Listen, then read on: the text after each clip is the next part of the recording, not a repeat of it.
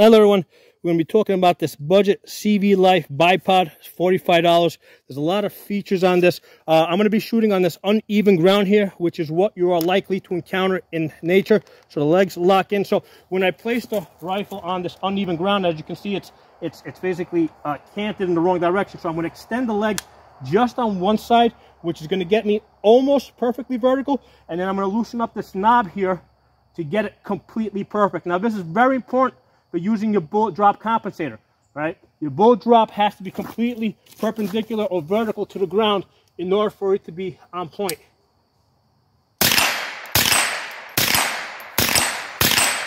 Okay. So that's the CVLife Bipod, $45. We're going to talk about this in more detail.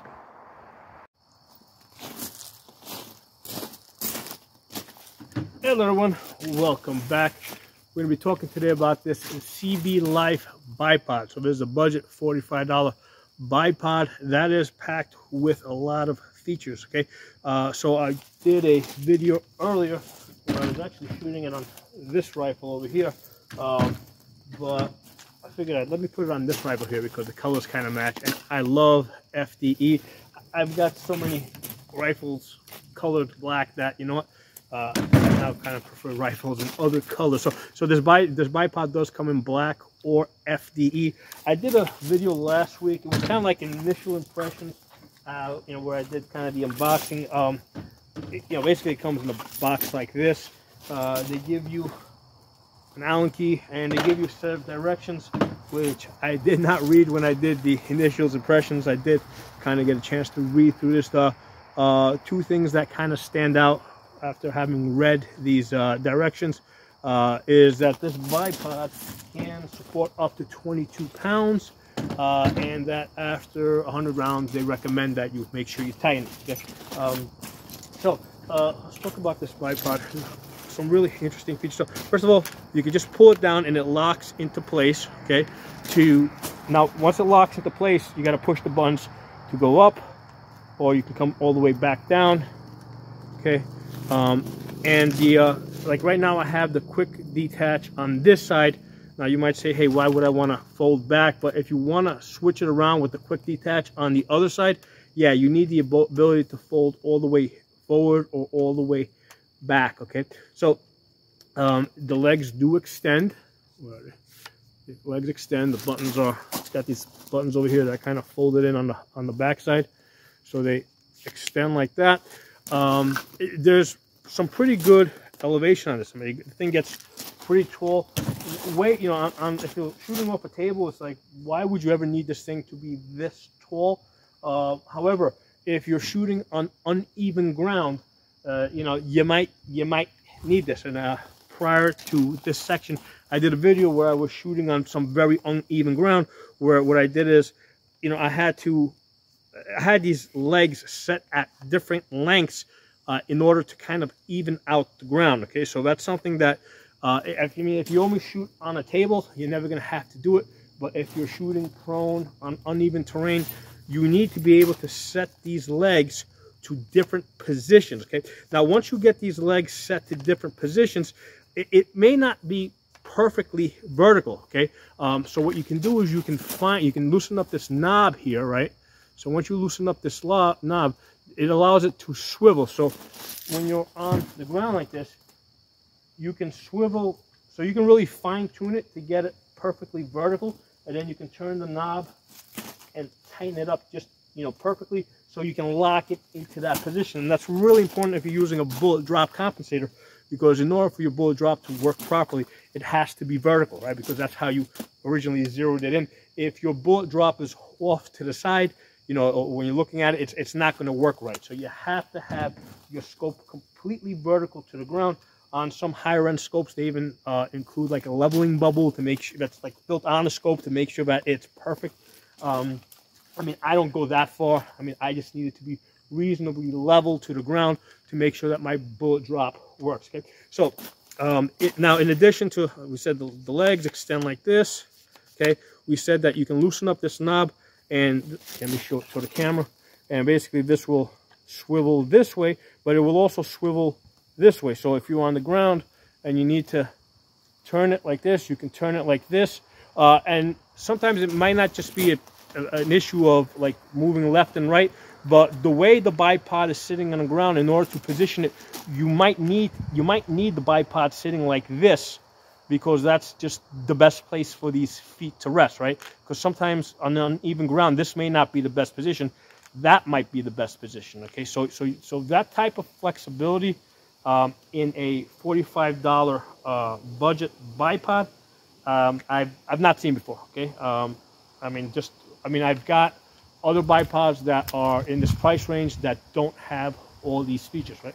So that folds up like this, okay? Now, one of the other things about this is that it does have the quick detach, okay? So the quick detach, right, is nice so that you can quickly detach it. However, and this is like, I guess the one negative that I have found about this, that quick detach, like right now, I have this tightened, like finger tightened, right? Okay, so I use the Allen key to just get it finger tight, right, so that it's tight and it won't move. And then when I loosen this up on this one, there you go, I can kind of get it off, okay? But here's the thing. Now this isn't necessarily a problem with the bipod. This might very well be a problem with the tolerances on these on the 3-slot rails, right? On the rails, because on this one I can kind of get it off, right? Once I finger tighten it. However, on this one, once I finger tighten it, right? So let me use the Allen key to loosen this up and get it in. So I don't think that this is that big of a deal, but I think it's something that you guys should definitely be aware of. So I'm going to loosen this up. Okay, I'm going to put this in there. I'm going to finger tighten it with the Allen key.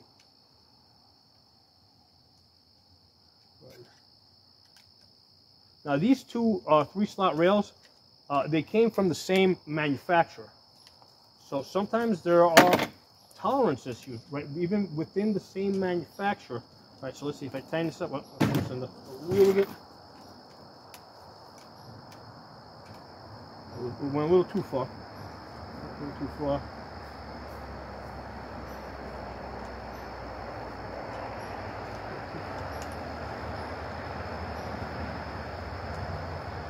Okay, so I've got this set now at a position where it's firm, right? When I push it down, lock it in place, it's firm, okay? But then when I go to pull this off, it won't come off. Okay, so now I pretty much have to use the Allen key to get it off. So now this is most likely an issue with the Picatinny rail. And the way I did it is like, okay, so there's Picatinny rail up here. Let's attach it to the top rail, right? Because usually with the top rail, that being the more expensive part, they usually get it right. So let's get this set right. So what I'm going to do is I'm going to lock it in place. So I've got it closed now, and I'm going to get it firm. Okay, so what I did is I basically closed this, and then I turned the Allen key, and so it's in position right now where it is firm, not overly tight, but it is firm. And now let's see, can I get it off? So I'm having an issue, right? So with the top rail, the reason why I'm using, there we go, I just got it off. So you can, it should kind of work, but it's one of those places where there we go, we got it in. So just be aware with these rails over here. Now, one of the solutions is that you can like kind of file down the edge of the Picatinny rail here to bring it into, and that will fix the problem, okay? But I mean, just for comparison's sake, let's get this off. Okay, we got this off. Here I've got a magnifier, which also has the quick release. Let's get that on there. Okay, so now this is, you know, I mean, it just goes on. There's no shake. There's no. So I'm just using this as a comparison point. Let's go to the bottom one that we had some issue with. So we had an issue with this before. So on the bottom one, this locks in place, right? So again, we're just using this. Obviously, you're not going to put a magnifier on the the bottom of the picture, but you can see how there's something. Now, mind you, this is a $200 piece, right? So everything on this is going to be a little bit more expensive. So this, for whatever reason, will work on that same rail. If I put it on this one,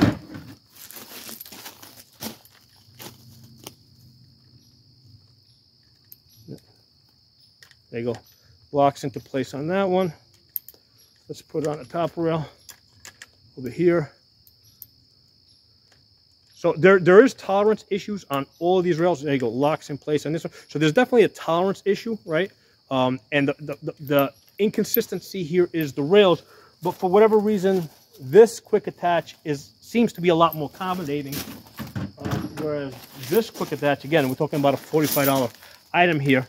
But again, I thought it was important to just point out the one negative, whatever it is. So with this item here, I just can't quite get it on there. I have to go back to the Allen key.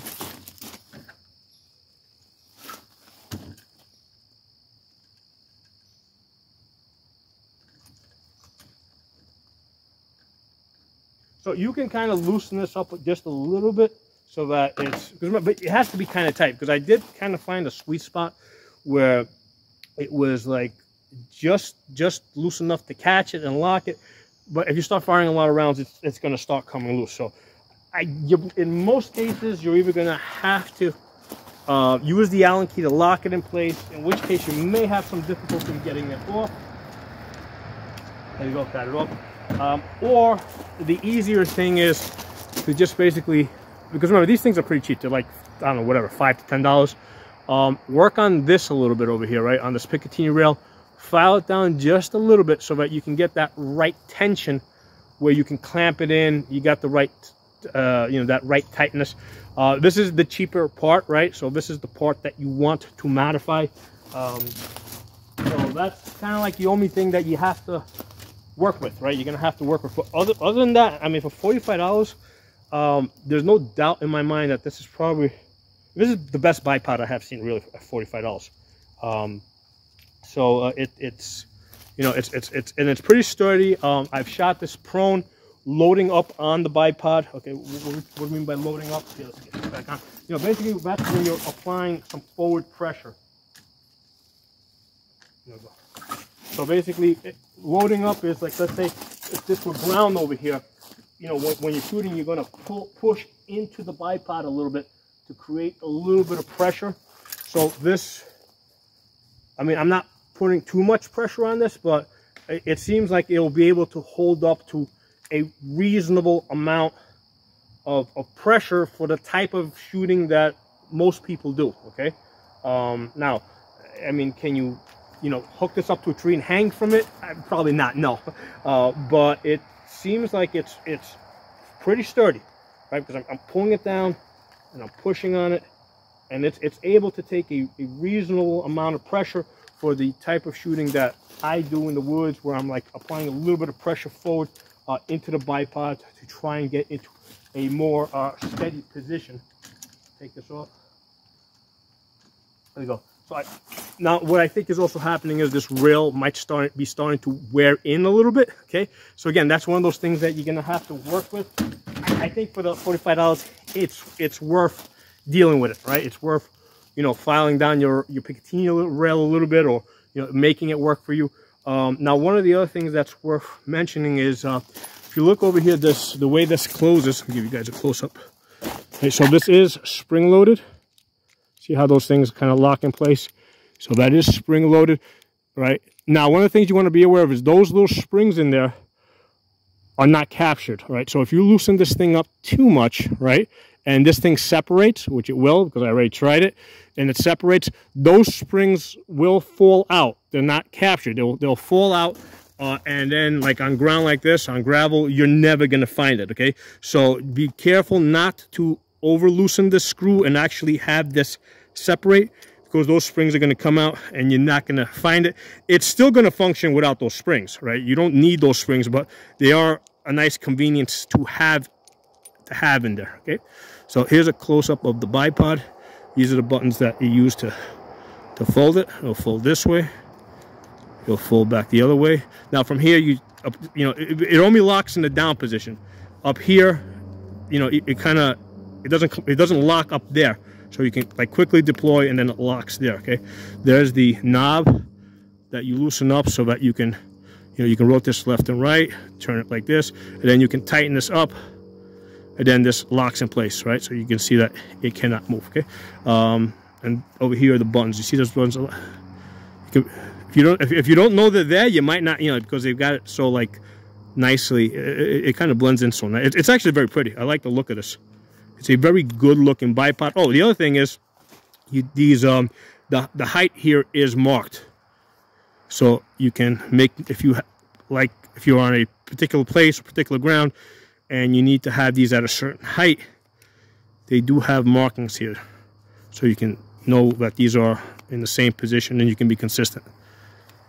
So let me know what you guys think. I will put a link in the description and in the comments in case you guys are interested in buying this. I'm pretty happy with this. I mean, for $45, like I said, it's pretty sturdy. You know, I'm able to apply a decent amount of pressure on it while I'm shooting.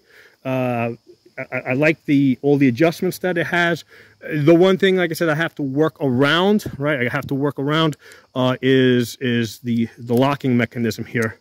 And again, that might not even be so much. This is probably more of a rail issue than a locking issue. However, I have noticed that some locks are more forgiving than other locks, okay?